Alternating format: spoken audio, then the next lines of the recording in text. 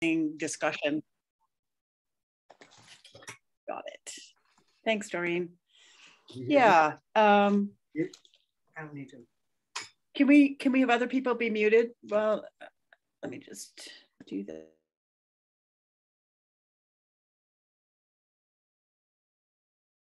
Hey, now we just know. Yeah. Okay, here we are, 7 o'clock.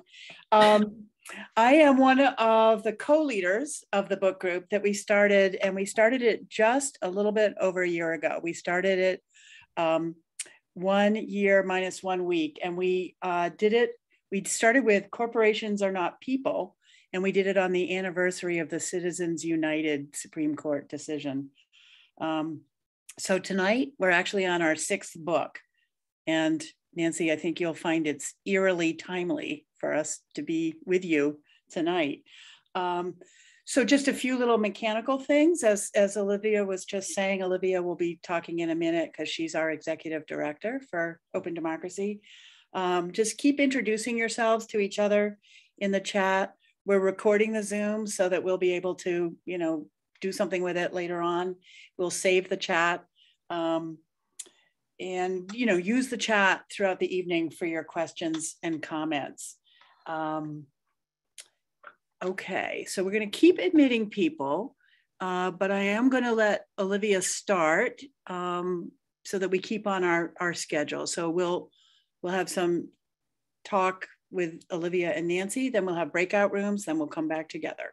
And throughout the evening, we can't wait to hear what your ideas are and engage in sort of a conversation. So again, let's just stay muted to reduce background noise unless you're actually speaking, okay? So Olivia, will you take it away? Yes, thank you all so much for coming. Some of you I know have been to 6 Book Club, and some tonight is your first night to our Democracy Book Club. It's hosted by Open Democracy. We're a nonpartisan nonprofit based in New Hampshire, founded by Granny D, who walked across the country for campaign finance reform many years ago. And it's such an honor to have the author of our book here tonight. Nancy MacLean is a professor at Duke University.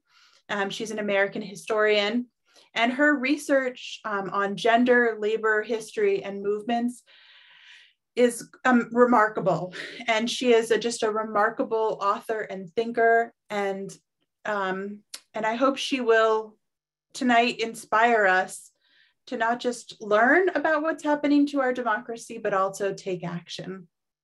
And the way we're going to structure today is that for the first 40 minutes or so of tonight's program, Nancy and I and others will have a conversation, and then we'll break into breakout rooms so we can discuss the book. And in your breakout rooms, we'll have some instructions on discussion questions. But then we really want the breakout rooms to all come back together and report what is the one action you want to take to make things better. So just to remember at the end of the night to report the actions you are going to take. So Nancy, I'd like to get started with the first question to you. If you're going to write the next chapter after January 6th, what would you say?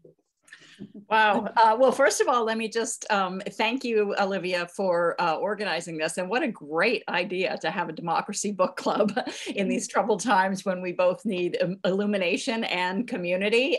So fantastic idea, and really happy to be with you, and delighted to see all the different places people are coming from. We really have just about every corner of the country represented here, it seems, and many names that I know from people who have written and are on my mailing list for the book and stuff. So welcome to all of those who are coming to this for the first time. And I hope you'll stay with it. It'll be great to be in a conversation that connects people across states. So if I were updating it for January 6th, wow, I have to tell you that more than once, I have really wished that I had been wrong in what I was writing about in Democracy in Chains. And there were times when I was doing the research and I was uncovering, yet other dimensions of the breadth of all this, as some people would say, the tentacles of this coctopus. And it was just kind of breathtaking and dispiriting, quite frankly, at times. But really, the Trump administration and then the events of January 6th, I see as a kind of sad confirmation of the developments described in the book. Clearly, there have been, there were some surprises. I don't mean to say, it was all in the cards or anything like that. But if you look at what the House Select Committee has found so far in their preliminary findings about January 6th, it really speaks, I think, to some of the themes of the book. So they, and I've heard Congressman Jamie Raskin speak about this a couple times now, but they are have identified what they call 3 circles of activity. And the first circle is the large number of MAGA true believers who came to the Capitol believing in the big lie and wanting to support Donald Trump's campaign to reclaim the presidency. And then they identified a smaller group of white power activists, the kinds that were just prosecuted today. There were some headlines about this, who came, planning for armed conflict, with weapons, with all kinds of equipment for military style operations. But then what they're saying they believe the most dangerous circle was the insiders, essentially the folks in suits inside the White House and beyond, who were working on what we can see now was actually a coup attempt. Political scientists actually refer to this kind of thing as a self-coup, because it's the effort of a sitting elected official to stay in power after an election has said it's time to go. But we see that effort, the more and more information that comes out, it wasn't just, some of the folks who are in the news a lot, who, like the Rudy Giuliani's and others, but in fact involved this John Eastman, who was from the Federalist Society, head of their, what do they call it, Federalism and State Practice Group, I believe, who came up with the legal fig leaf, legal and constitutional fig leaf to support this.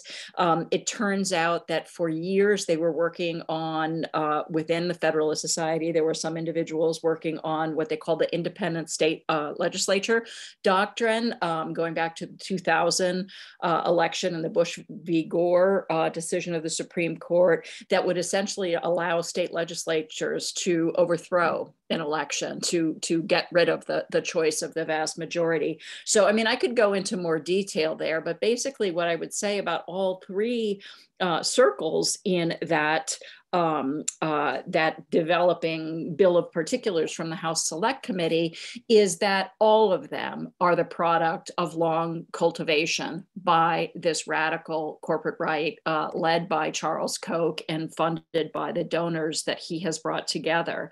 The fact that now 3/4 of Republicans believe this big lie is very much a result of the creation of their effort to get rid of the fairness doctrine in broadcast in 1986, to open the airwaves to the likes of Rush Limbaugh and Fox News and Tucker Carlson and all the rest, who have cultivated a loyal following who believe the big lie. And that, helps us understand that first group, the white nationalists, are less, connected to the particulars of the case that I wrote about. But I think some of the vehemently anti-government ideas and the idea that anyone who looks to government for action is some sort of a parasite, in James Buchanan's language, that certainly illuminates that middle group to some degree. And then, as I say, that last circle, clearly there were some people who were just loyal to Donald Trump, but the institutional structures that they were able to rely upon really do have their roots in the Koch integrated strategy that I described in Democracy in Chains. Great. Thank you, Nancy. Mm-hmm. My next question is around citizen activism, and how can citizen action counter the narrative that billionaires have put out to really strengthen our democracy.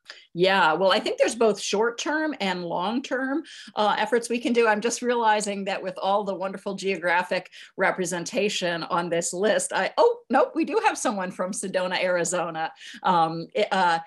Right now, our biggest need is for folks in Arizona and West Virginia to be working on Senators Kristen Sinema and Joe Manchin and making them understand that their constituents believe that they must suspend the filibuster to pass democracy reform. We now have the opportunity of a generation with the Freedom to Vote Act and the John Lewis Voting Rights Restoration Act coming up. And so we should have, I think it's really important for all eyes to be upon that, for people to be, reaching out to their local media, their networks. There'll probably be calls for various kinds of actions related to that. So in the near term, I think we really need to keep the pressure on to make it possible for this administration to deliver on the structural democracy reforms that we so desperately need. But I think it's also important that we clearly, our cause is completely different from the kind of right that I wrote about. But one thing that they did, or a few things they did that I think are important for progressives to think about are, first of all, taking ideas seriously. And I think that you're doing that, all of you, by reading, by engaging in a book group like this, and perhaps other things that you're doing in your home communities, but really thinking hard about, if we want to see a better world, if we want to see a more inclusive, robust democracy, if we want to see racial equity, if we want to have action to stop the climate catastrophe, what is it that we actually have to do, ourselves as citizens and through the organizations and networks we belong to make that happen? So I think that kind of strategic thinking is very important. Another thing that the right has done that I think the left, broadly speaking, could benefit from doing is getting out of our silos. We have so many, we have organizations here who work on the environment, here who work on, democracy reform, here who work on civil rights, here who work on reproductive rights. And we need to have much more of a common conversation about what we all need in the way of democracy reform and a common vision to go forward. So I think that is another element. Then I think along the lines of being strategic, we need to think about the kinds of changes that will build in momentum for the cause. And an example of that from a previous time is Social Security. And Franklin Roosevelt felt very strongly that it was important. Some people say it's a regressive policy, but he also believed, and I think rightly so, that if Americans were all paying into Social Security, they would also feel like it was their program, and that would be a strength going forward. So I think we can consider things like that. I think these democracy reforms would also be structural changes that would help us go forward in a good way. Many of the elements of the Build Back Better plan would help people feel a real kind of investment in and benefit from democracy that would be helpful. So there are a number of things that we can do, but those are some. So my next question, I was at the state capitol today. We're watching our election law hearing today, and there were lots of Stop the Steal voices encouraging us to pass legislation, which we clearly don't need because it's based on a premise of a lie that our elections were stolen. And so when we think about the work we have to do at our own state capitals, the work we have to do on campaign finance reform to get big money out of politics, the work we have to do on redistricting, what advice do you have for us in as we move these arguments forward? Yeah, well, I think your point, Olivia, about the other side being very active and very organized is hugely important. So if there are folks on this Zoom who are not already involved with groups like yours or others that are working on these issues, I really hope that they will think about getting involved, because we really need, to borrow a phrase from the student civil rights movement of the 60s, more hands on the freedom plow. If we're going to get through this. And you raised a particularly important issue, I think, that goes to, again, to the way the other side is thinking strategically, that they are trying now within the states that they control to change the way elections are run and to change the way the votes are counted, and taking nonpartisan professional election administration and turning it in to partisan controlled efforts based on this big lie. And so we're going to need people from all over to run for offices, at the state and local level in election administration, to be volunteers on election day, to make sure, that things are done right. So there's just a great deal that people can do. And I'm sure others who are on this call who are involved in the work like you and folks from Open Democracy will talk about that perhaps more too when we get to the breakout groups. But those are some things that occur to me now. Yeah, thank you. And I've spent many of election days as a poll worker. So something I have done for the last 5 years, just because I am a democracy nerd. So Liana, I think it's Liana, asks, she's curious about your opinion of a Canadian professor's prediction that the United States would be right-wing dictator by 2030. Aren't we already a corporate oligarchy? Yeah, I saw that report as well, and actually want to look further into it. And I think it's actually really important that leaders in the United States, including business leaders, start to realize that other countries are looking at the United States in alarm now and saying, what the hell is going on? Why are you allowing this? So that's hugely important. The corporate oligarchy is real. I don't think it's complete, but it is absolutely, it's been demonstrated by political scientists that the Senate is all but impervious to the beliefs and interests and views and needs of the bottom 50% of the income spectrum. Senator Sheldon Whitehouse of Rhode Island is a wonderful voice for democracy reform and climate action. And he wrote a book that came out several years back called Capture: The Corporate Infiltration of American Democracy. And this is something that he's witnessed as a sitting US Senator get worse over time. He's also has a project called Captured Courts that show how this Koch network and the groups they fund have been steadily and stealthily driving judicial appointments and bringing us the Supreme Court that today ruled against the president in one of the key cases involving COVID. So absolutely, we do face a real crisis with the way that dark money in politics and corporate political spending and power, both over the electoral process and over the courts, the federal courts and the Supreme Court, is skewing our system in a way that is grossly over benefiting the wealthiest and really the portion of the 1%, not even the highest, billionaire portion, grossly expanding their wealth and advantages while making it really hard for other Americans to get by.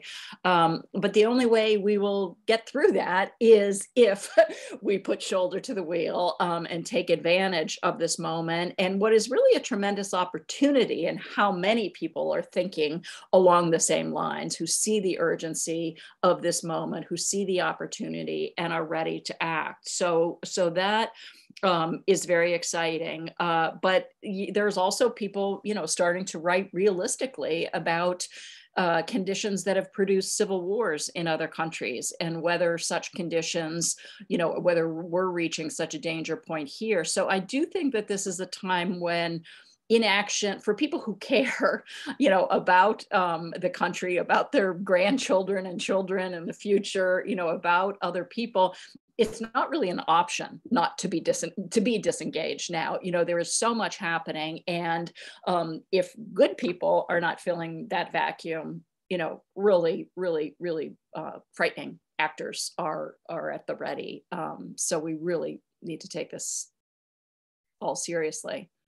Yeah. So Amira asks, why do we need election financing in our democracy? Well, that's an interesting way to reset the case. You know, certainly you need a certain amount of funding. You know, if you think of a candidate needs to travel, needs to get on the airwaves, needs to put out materials, et cetera.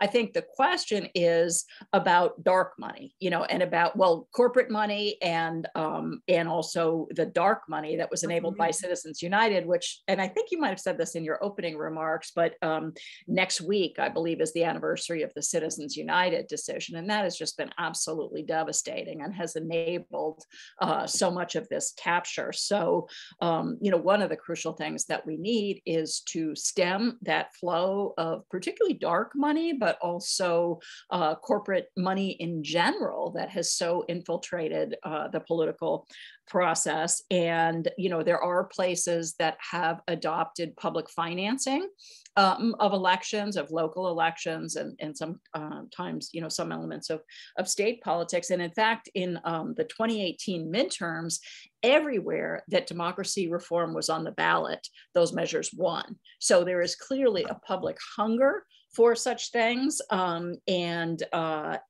we need to make that happen. By the way, another book that might be of interest for your book group going forward. Well, there's so many, but one of them actually is not the one I was going to say. But this one I think is so important because the political right is so weaponizing racism and parents' fears, you know, about schools and whipping up this whole business about, you know, panic about critical race theory, what they call critical race theory.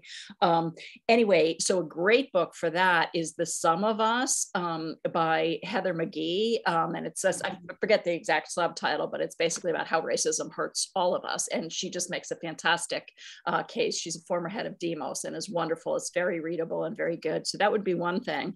But also there's a book by David Daley, who many of you might know from the book he wrote about the big 2010 gerrymander that was called, well, rat fucked with 2 asterisks, but because his publishers wouldn't let him say gerrymandering in the title. Apparently they thought it was too wonky. But he has another book that came out after that called Unrigged. And that book talks about a number of citizen-led campaigns to reclaim and restore democracy, including the successful ballot initiative in Michigan for independent, nonpartisan redistricting. That's really, was really inspiring. But a number of other cases. So that is a long-winded answer to the question, but there are other resources and campaigns out there.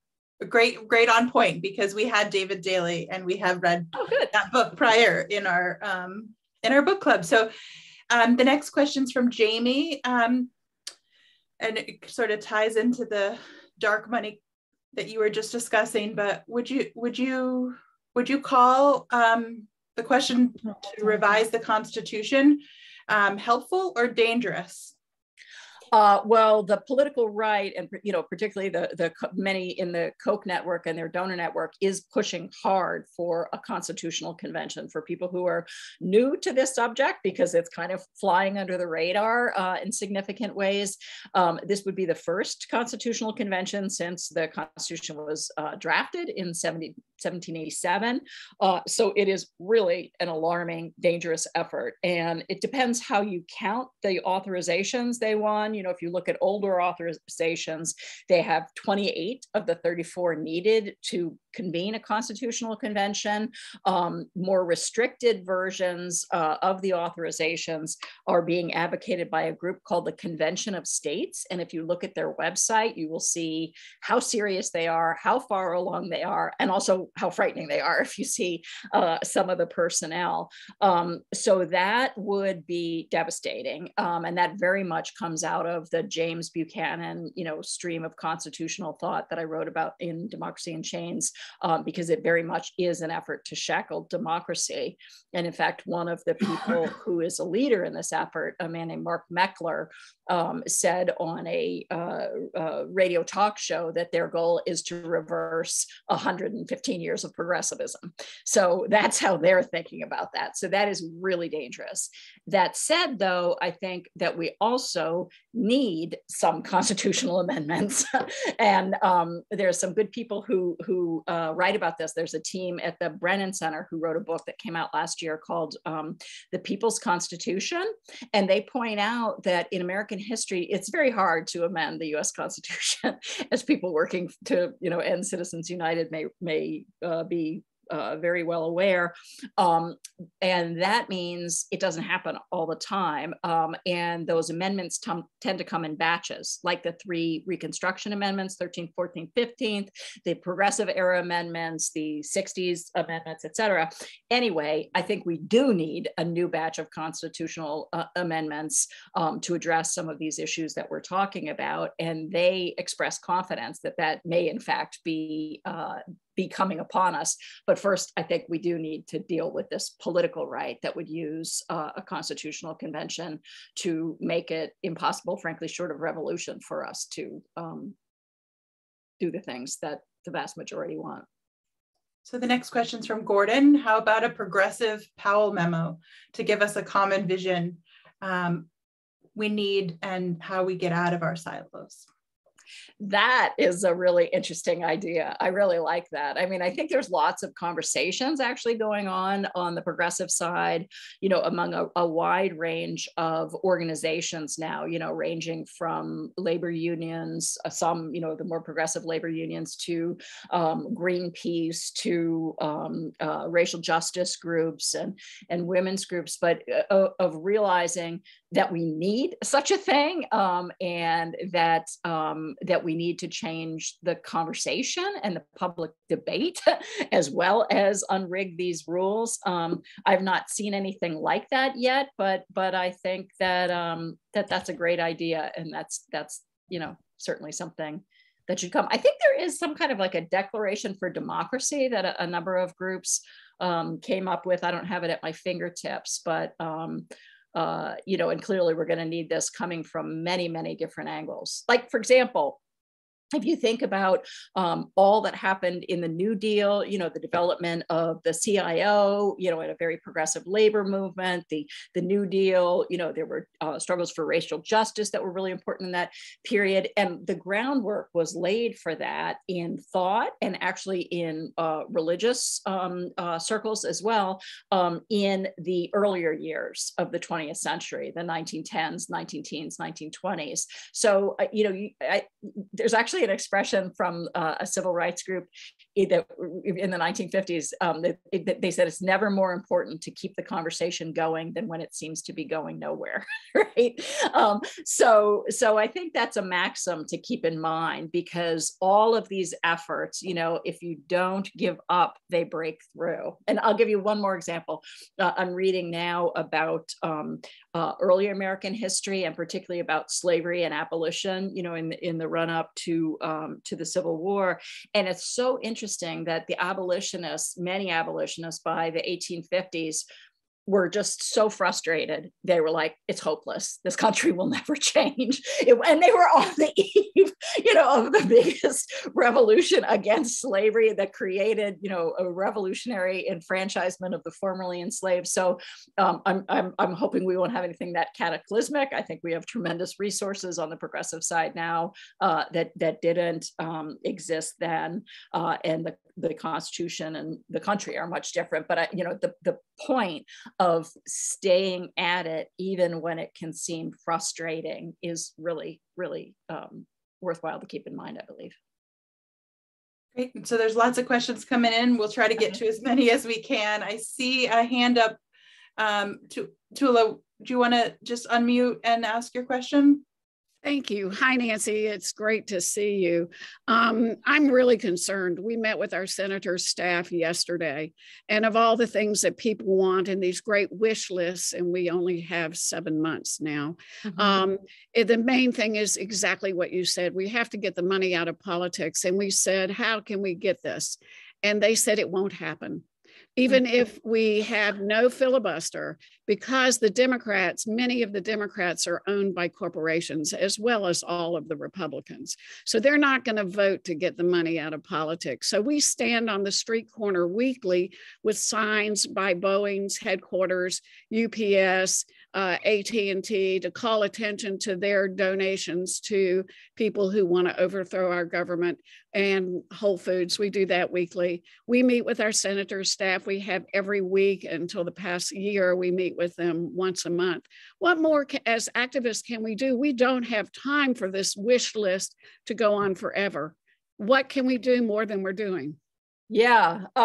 So it sounds what you are doing sounds so important. And I do agree with you that there is a danger, and it's driven by the whole structure of progressive politics, of, reliance on grant funding from foundations that expect results on the particular issues that they funded. That, as you say, there are these siloed wish lists and everybody trying to elbow, everybody out of the way to get these other things. I do think there is a huge consensus on these two bills that are up now across different groups and different silos.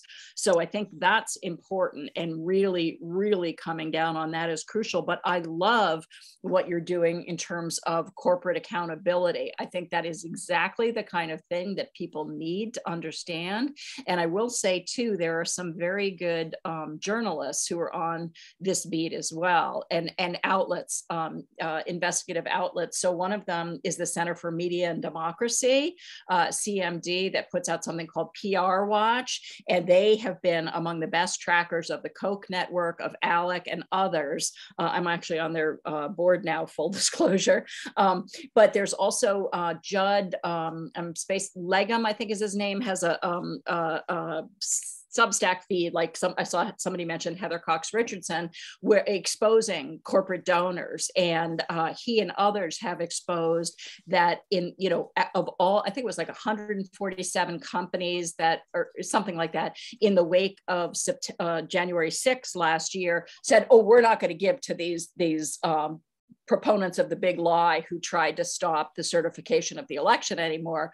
Well, fast forward, only 6 of them are now still stopped doing that. So the kind of work that you're doing, Tula, I think, to expose that and to shame the corporations, particularly those that are brand sensitive, as you said, Whole Foods and others, like they do not need, or AT&T depends on consumers. So I think that is really, really good work. And I think that's also work that helps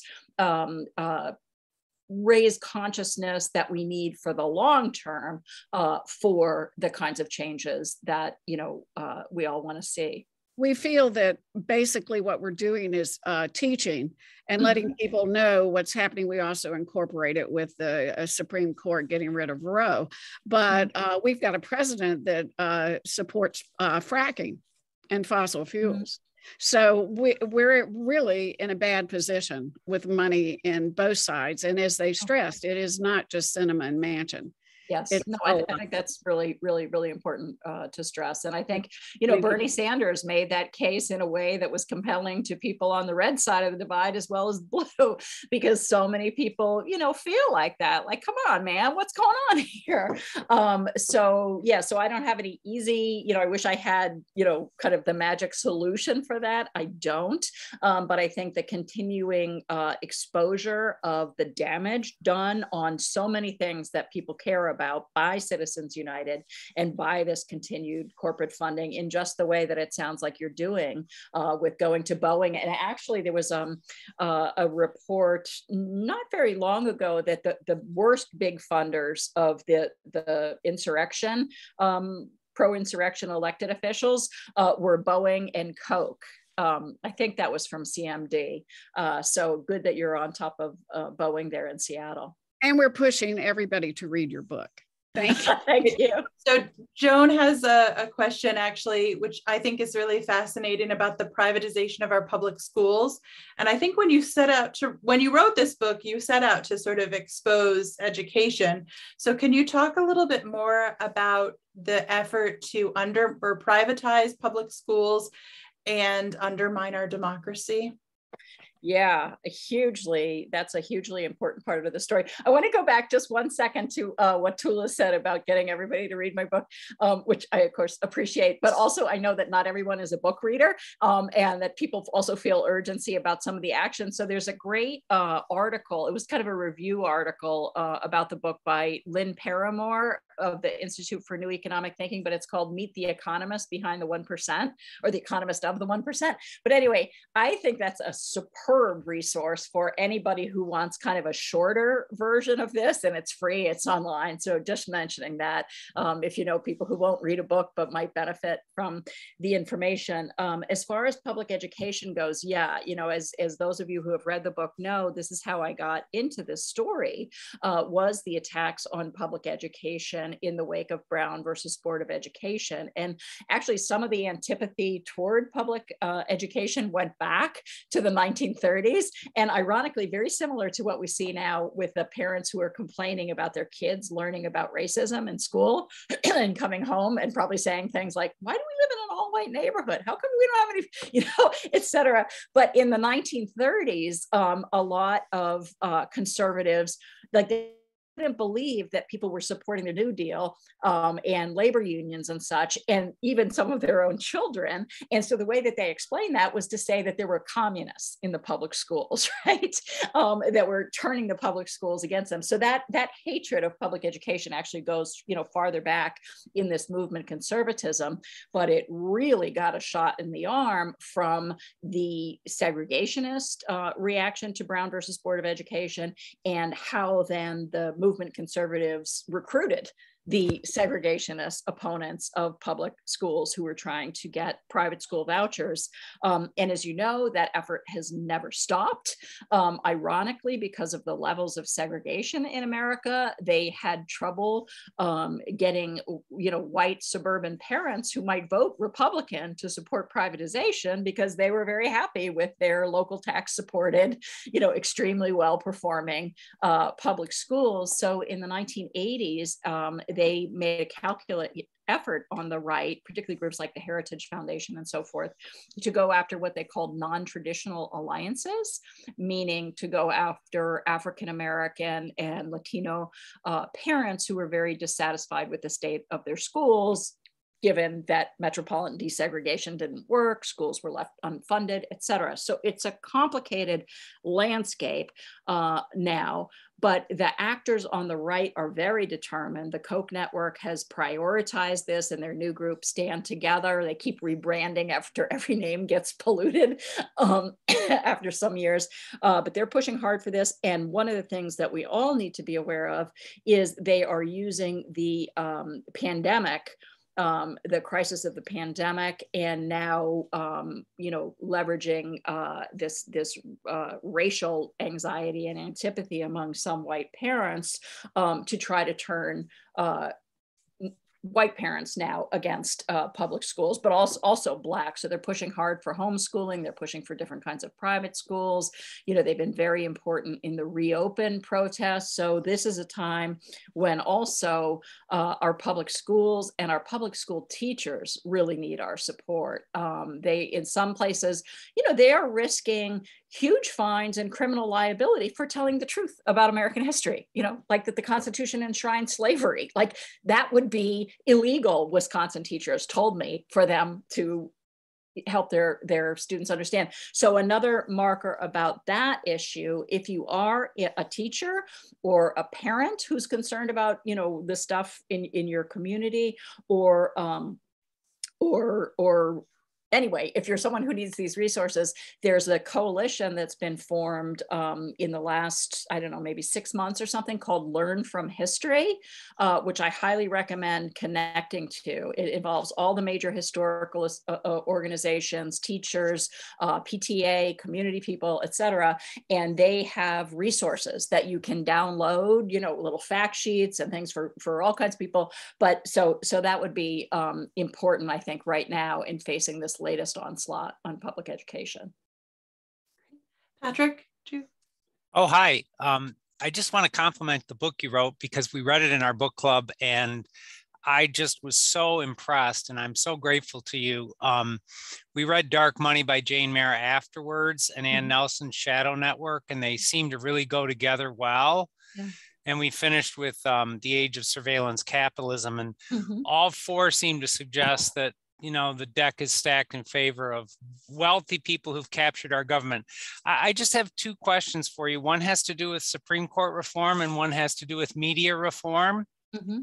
The Supreme Court reform question I have for you is, if you read the lessons of Reconstruction and how the Supreme Court interpreted the Civil War Act amendments and the Reconstruction amendments to basically mean the Reconstruction Act to mean the opposite of what they meant. So the North won the Civil War, the Supreme Court engaged in a judicial coup, and they took away the power to enforce the Civil Rights Acts, and even took away the power to stop murder based on race, to stop voting in the Cruikshank case.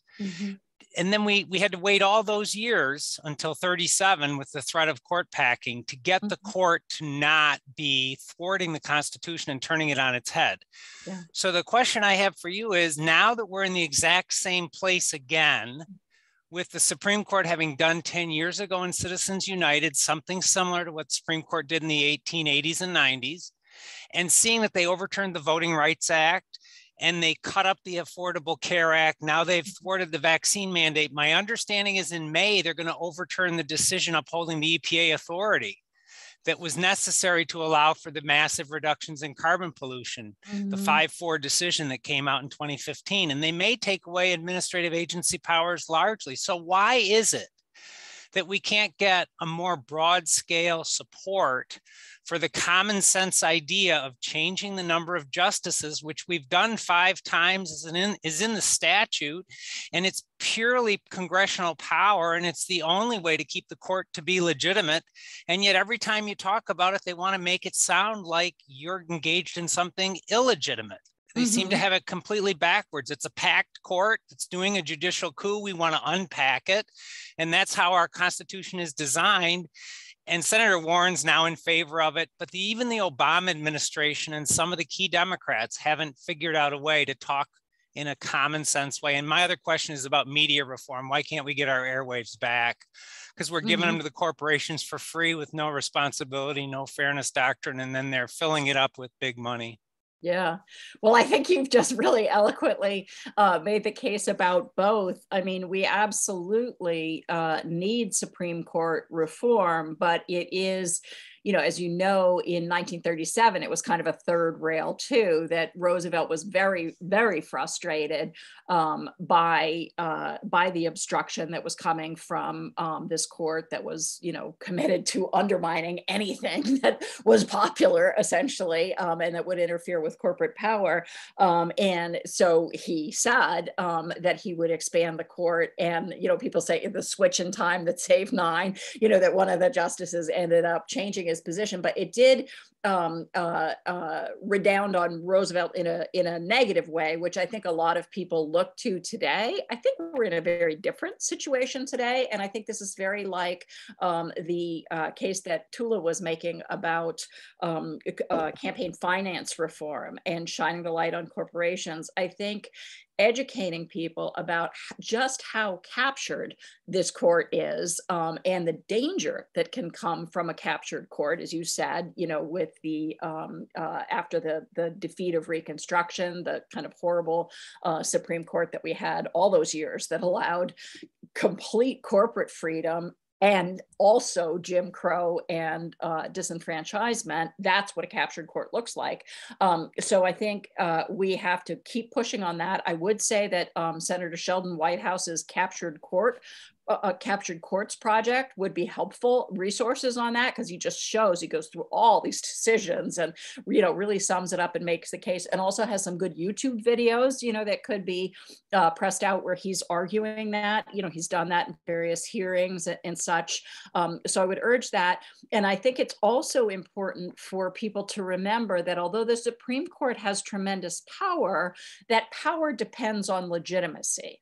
And we've seen again and again in US history that when the court strays too far from the population and does these things that are outrageous, in the view of the citizenry, that puts tremendous spotlight on them and tremendous pressure. And we're at one of those inflection points now with this court. So I think continuing that pressure, making sure people know, what they are up to is really important. On the question of media reform, we are in a situation right now that is devastating, because it's a multi-billion dollar business to promote the big lie. And so, clearly that's the case with Fox News, with, Rush Limbaugh. I don't know if you ever saw, I remember a New York Times Magazine article that had a photo of his, it was a barn full of sports cars, that he'd acquired through doing this phony populism on his radio show. Again, I think, though, that the people, we're going to have to show that we want all these things by getting out, by, doing the work of demanding them if we want to get that change. And I don't know if anybody saw, there was a piece in the New York Times Sunday Review, maybe 3 weeks ago or so, by Corey Robin. And it was about, the trouble that the Biden administration is having, getting through an agenda that's very popular. But Corey Robin, who's a political scientist, ended up saying, well, actually, Biden's in a very different position than Franklin Delano Roosevelt was, and then Lyndon Johnson was, because they had huge congressional majorities. Whereas his are like paper thin. And in the case of the Supreme Court now, we have these two obstructionists. But Corey Robin also pointed out that Roosevelt and LBJ had huge, empowered, active social movements demanding these things and pushing the whole political system to the left and to action. And he ends up saying, maybe Americans, we're not showing that we want these things enough, to get out there and do the work of making them happen. So I think, that's worth considering. How do we, each up our level of commitment, each think about, who are 3 more or 5 more people we can get involved in the work, how can we, make sure that we're calling our radio stations, with responses to things, doing op-eds, doing, just all the things that begin to change the public conversation, begin to create the kind of sense of urgency that clears those log jams. Well, thank you so much, Nancy, for being with us for the beginning of the book club. I know we didn't get to all of the questions. There's so many great ideas that I hope will come out in the breakout rooms. But any last thoughts for us, Nancy, before we go into our breakout rooms to discuss the book? Well, I will just say again, I'm just so thrilled to see so many of you here and taking time from, I know we're all under strain with this, in everyday life before the pandemic, but certainly now with the pandemic. And, I'm sure there are people on this Zoom who have lost family members whose communities have been devastated. I'm guessing we have nurses and public health workers of different kinds. So I'm just tremendously grateful to you all for caring about these issues and for being engaged in this work. And I guess I'll just say, these issues can be daunting, when you look at the power that the other side has and the integrated strategy. But one thing that I always try to remember when I feel that way is none of us is acting alone.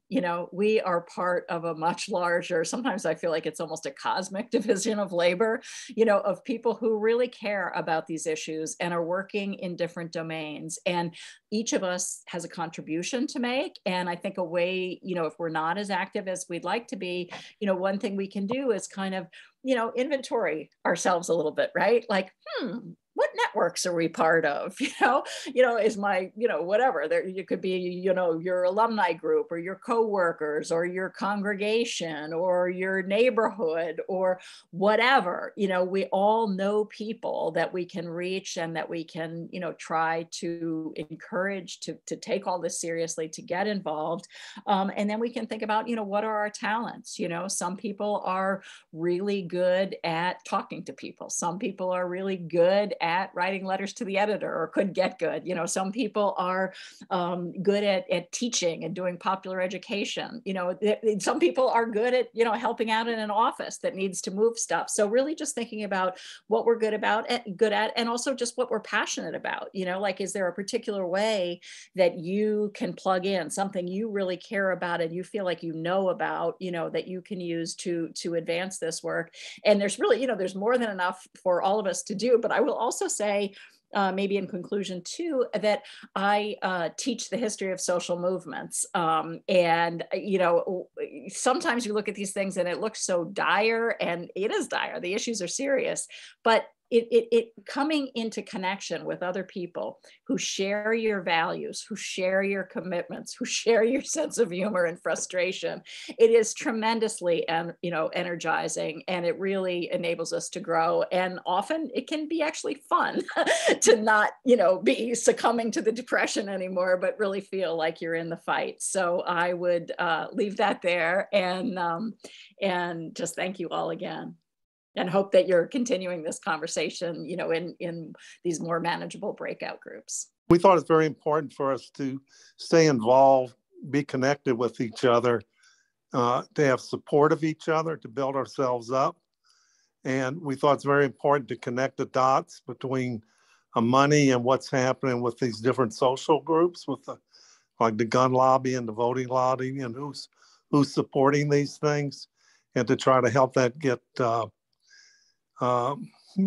resolved. And, we feel like it's very important for us to just keep being there, keep connecting, and that solutions will come up, even though we don't see them now. If we keep talking, we have some very decent, intelligent people here. And if we keep networking, solutions will come. We can't give up. And that people should be involved.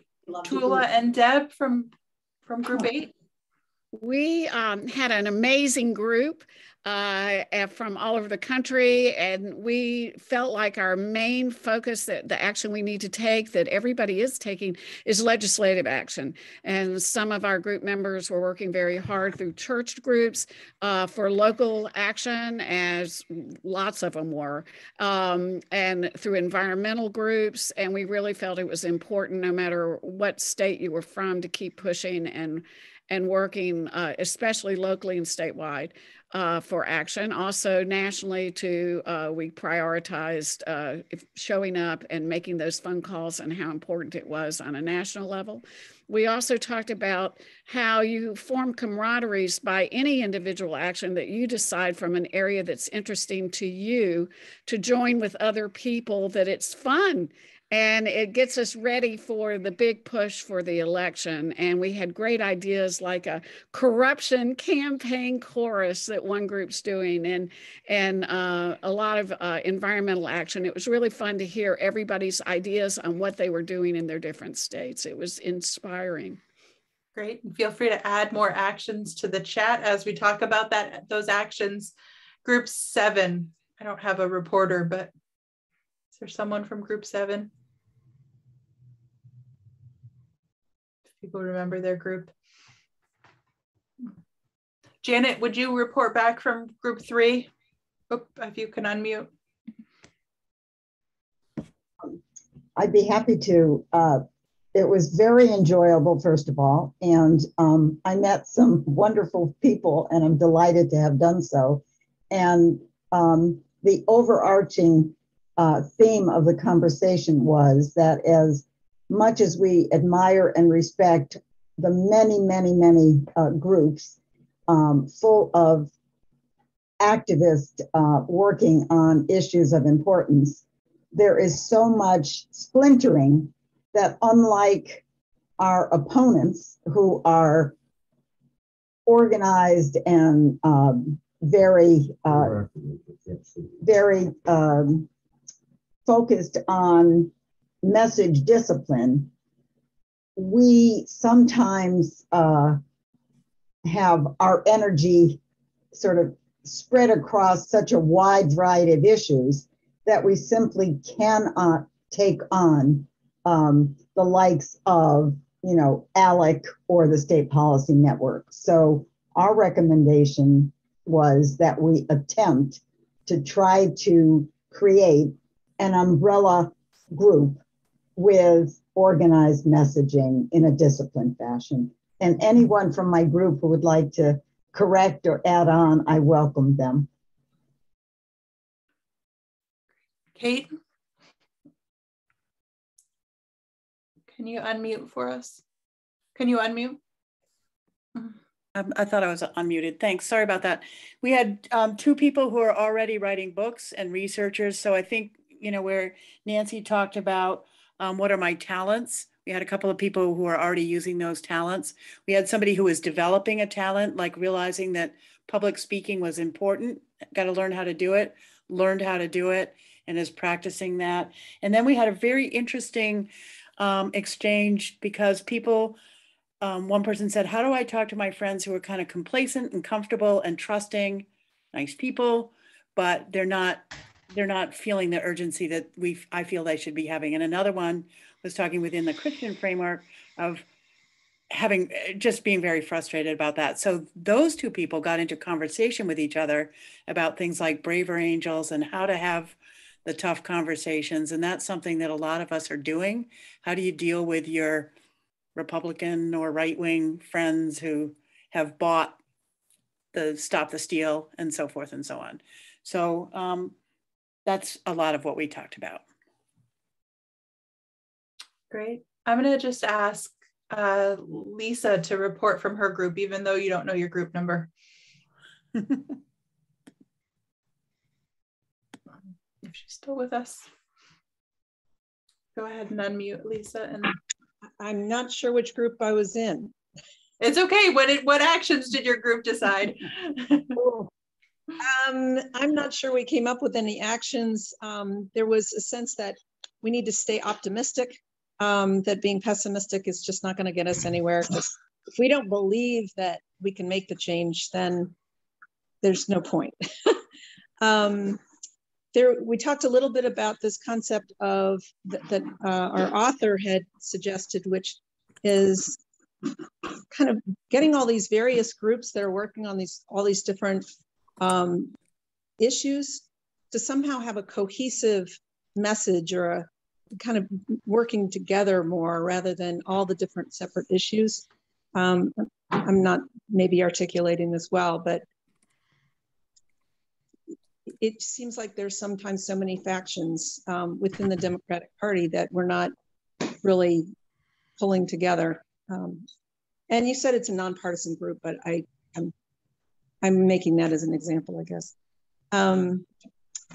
Let's see, what else did we talk about? Group, anybody want to speak up? I have a comment. Go ahead.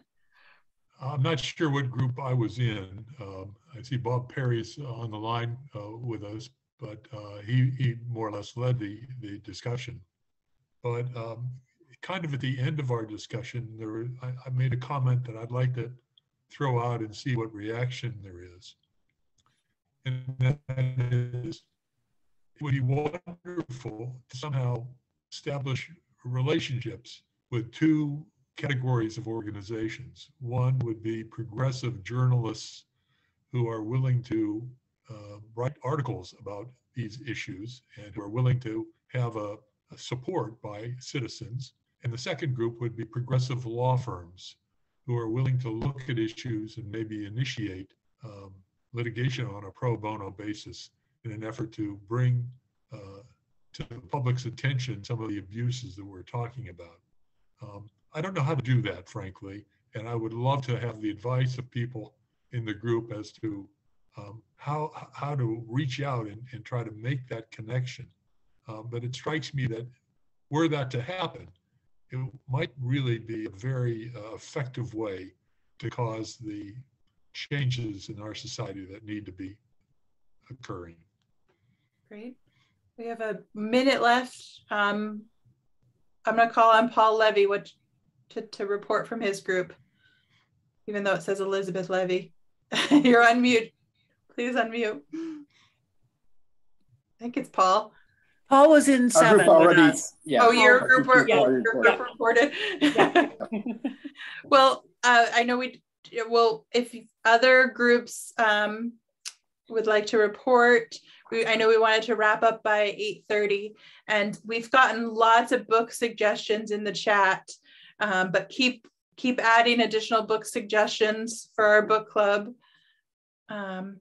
Yes, Nancy, go ahead. I just wanted to mention our group didn't really focus on what people can do, but a few items did come up that I thought were interesting. One member of our group said that they, on a weekly basis, protest outside of corporate headquarters and advertise what those corporations are doing for political donations. And I thought that was a brilliant idea. And just generally raising awareness and accountability around corporate political donations. And then another gentleman in our group from Michigan commented that he worked on an amendment, a constitutional amendment, to have redistricting done by a nonpartisan committee. So that's all I could think of that we had. Great. Thanks for that report. Any other report backs? Yeah, Olivia, if I may, I would like to thank the members of Group 1, which included Richard Routman. They also included Cheryl Johnson, Diane Robertson, John Mashi. I've mentioned Richard Routman, Carol Shapira, and Jean Dorsey. We had a wonderful conversation, and I thank Richard for finishing his thoughts about how we move forward. I just want to throw out one more suggestion. I have a radio program on KKFI, which is the Pacifica Community Radio Station. And you probably know Nancy was on the last August on Law and Disorder, which it gets carried on the community radio station. If anybody wants to get in touch with me, and I can help you get coverage on Pacifica radio stations. Great suggestion. Get the message out wider. Olivia, should we? Oh, I see a note from Brian about the Granny D birthday celebration. The link in the chat to that. Joe, a little word from you, my co-leader. You have to unmute just as I had to. Basically, that's it, folks. It's been a good meeting, a good discussion, a great book. And I hope you all enjoy it. And y'all come back. Yes. So we'll take all the book suggestions and we'll send out a little summary of tonight's with some of the chats and a link to the recording. Of course, the breakout conversations were not recorded, but just Nancy's talk and our final summary. So thank you all so much for coming, and we'll be in touch. Thank you. What a great group. Yeah, don't forget everybody to save the chat. That's my that's always my song, swan song. Yep, save the chat. We're saving it, but if you save it, you'll have it. Great. And I saw there's lots of different connections, so hopefully everyone will stay in touch and keep the robust conversations going. So thank you. Is there a way for us to stay in touch, Olivia? Do we all have each other's contact information? There's a Google group, the book group Google group, which is where I sent the announcement today reminding you. So feel free to use that for discussion as well. Yeah, everybody who is here is now on the wait list. How do you save the chat? You go down to the bottom and you look at the three little dots on the far right at the bottom. Do you see that? Mm-hmm. Three little dots. You hold on that, and then the top thing says save chat. Well, there's another step. So you click on the three dots, and then you get. It says more. You have to say you get a highlighted blue that says Save Chat. You click on that, and then you will get the acknowledgement that the chat has been saved with a check mark. I don't see that, but I have an iPad. Never mind. It must And be how do you we can also send it out in the summary too. So yeah. Again, you're all on the mailing list now, which is great. So that's where does the chat go when it's saved? Like, how do I find it later? In documents. Oh, it shows up in your downloads, and under the downloads, there's a bunch of things that are called Zoom, and those are among those are the chats from the Zooms you've been on that you've saved. Thank you. James, you had a question? Helpful. Yeah, I'm new to this group, and I only got the invite because I got a note from Nancy. I don't know who to make the suggestion to, so I'll just throw it out, as my dear daddy would say. I'll run it across the collective desk, and you can do with it as you see fit. I suggest, I don't know, you may have already done it, The Politics Industry by Catherine Gell and Michael Porter. I don't know if you've read if you've brought those books on or had her on. Great ideas.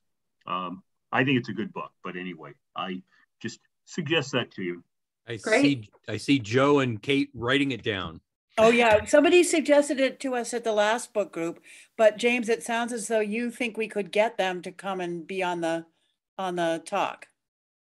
Yeah, Catherine, I think you can. Catherine is on LinkedIn, and she's very responsive. I don't know.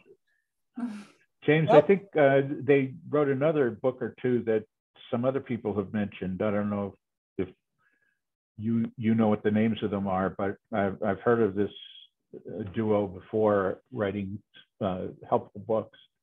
Yeah, they wrote another one. I don't remember. I just can't remember. But the one that you mentioned was one that somebody suggested to us strongly the last time. So thank you for that, because we have not chosen the next book. There it is. Hey, with all the Post-it notes in it too. Trademark, okay. Yeah. What's it about? Well, listen, folks, maybe we should kind of end the meeting, although, well, no, never mind. Olivia, I'll let you let it run if you want. Well, I was going to end the meeting, but it seemed like people wanted to hang on and keep talking, so we can hang on a few more minutes. Yeah. Could I have the name of that book? Politics what? Industry. The Politics Industry.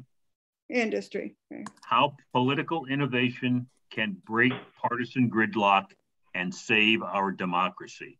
But all you really need is The Politics Industry and Catherine Gell, spelled G-E-H-L. Okay, and I want to recommend this book by Timothy Snyder called On Tyranny, and it has 20 lessons. And so maybe we can all figure out what if one of those lessons resonates with us. Great idea. Snyder also has a couple of other books that are excellent. I'd like to recommend this book. The Real Anthony. By Robert Kennedy, The Real Anthony Fauci. Oh. Thanks, John. You're welcome. All right, thanks. Thank you all. Have a great night. Everybody. What a great night. Thanks, everybody.